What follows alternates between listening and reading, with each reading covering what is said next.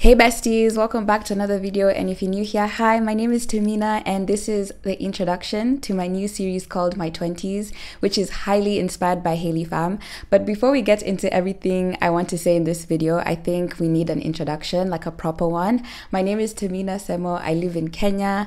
I am awaiting to graduate from law school. I did 4 years of law school as my bachelor's degree, and on top of that, I'm also a social media content creator on YouTube and on Instagram. More so on Instagram, I'm just now starting to catch up on YouTube. And yeah, I'm also a Gen Z, and that's the whole focus of this video. Not really, but kinda. And basically, we needed that introduction so that I can give context for everything else I'm going to say.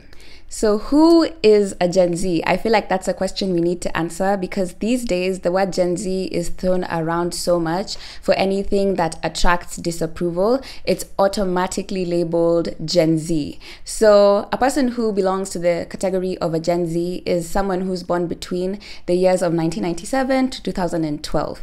Now before that, we had millennials who were born between 1981 to about 1996. And then before that, we had Generation X, which are basically the parents of either like millennials or Gen Zs. And before that, we had Boomers 2 and then Boomers 1.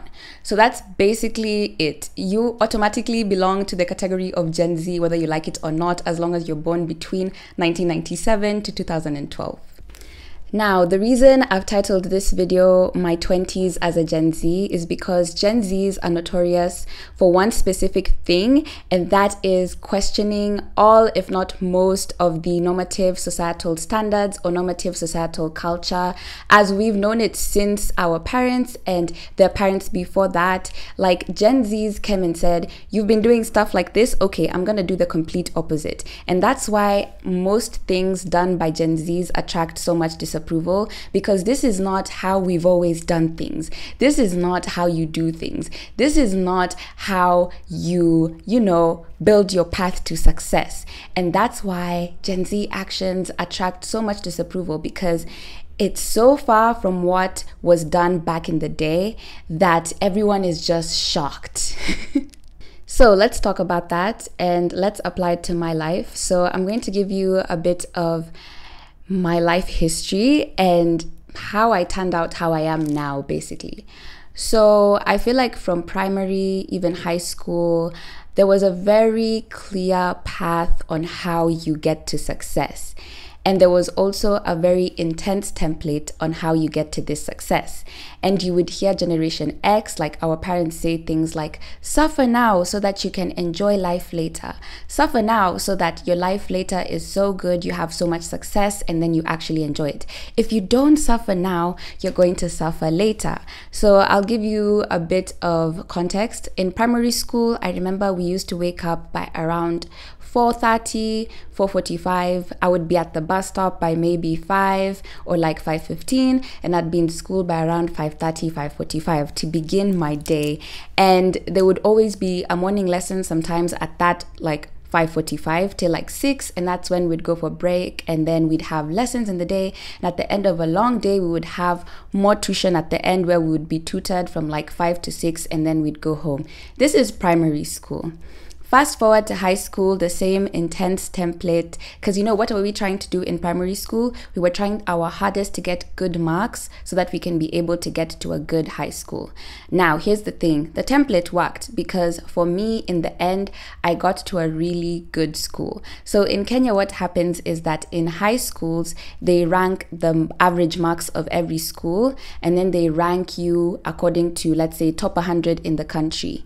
And I got into the school that was always first or second in these rankings. So as you can imagine, this was a big deal. So it's like, you see, when you worked hard and you made sacrifices and you suffered in primary school, you got to a good high school. And also in high school, as you can imagine, now I'm in a school that ranks first in the country. It's more intense than primary school ever was. The timetable is intense. The routine is intense. It's now more imperative than ever to get good grades so that you can be able to do the course that you want. And when you do this course that you want, you're going to get a good job and then you're going to be rich. So high school was also just as intense. The routine was very intense. We would be up maybe by 3. There was a lot of hardships at this school. Like we'd wake up, fetch water, and then we would do like 1,000,001 exams in little days just to prove how prepared we are for these exams that are coming. And it was just so intense. And I feel like my whole life, it was like you have to have a very intense routine. There was a very intense template to get to this success. You had to make lots of sacrifices. As our parents said, suffer now so that you can enjoy later. And this is all I knew, because then again, this template worked.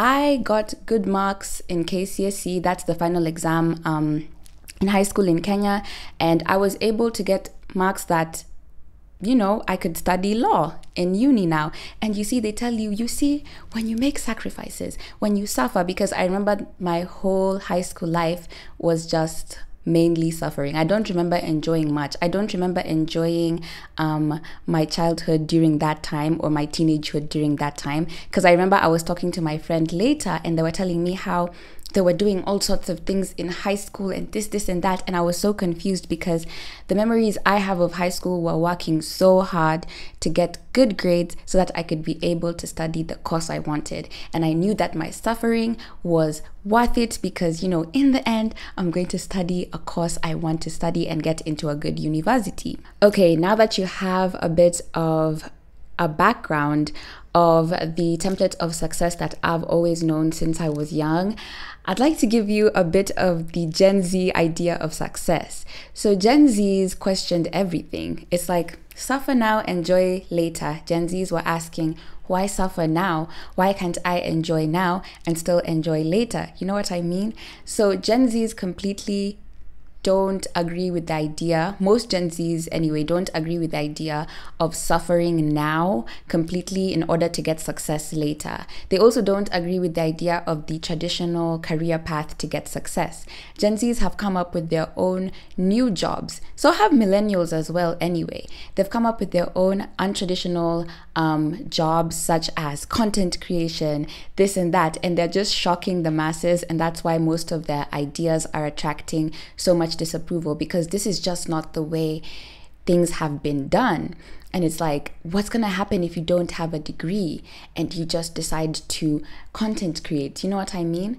So I'm now in a weird position, not really a weird position, I guess it's still a good position, where I have done the degree, I have done the bachelor's in law, okay, but at the same time I'm also a social media content creator. It doesn't get any more Gen Z than that. So it's like, I'm about to have the degree, but at the same time I'm on this untraditional career path. And now where I'm struggling is, what template do I apply? Am I applying the suffer now, enjoy later template that has a rigid routine, intense timetable, or am I applying? And the thing is, I've always known that template to work, but then you're not as happy as you're going through this routine, or when you're applying this template, like happiness 0, success rate high, you know?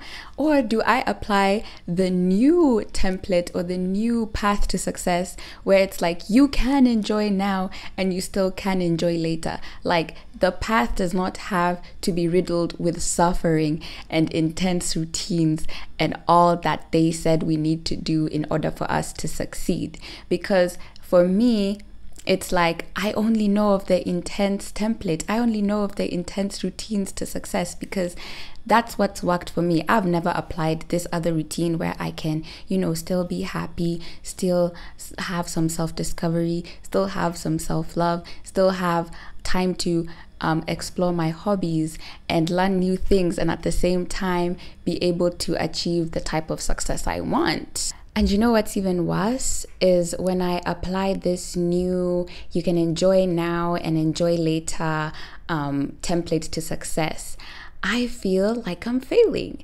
I feel like when I rest, when I enjoy, it's like I feel guilty because it's like I've not earned it, because you know what I've been programmed to think is that you need to have an intense routine and you need to, you know, to go hard all the time and suffer in order to succeed. So when I have like a lax routine and I'm like relaxing, I'm enjoying, I'm like working on my self-love, I'm discovering new things, I'm just like having a very like simple routine, I feel like I'm failing automatically because I'm not applying the template that I'm supposed to be applying, or the template that I was taught to apply in order to succeed.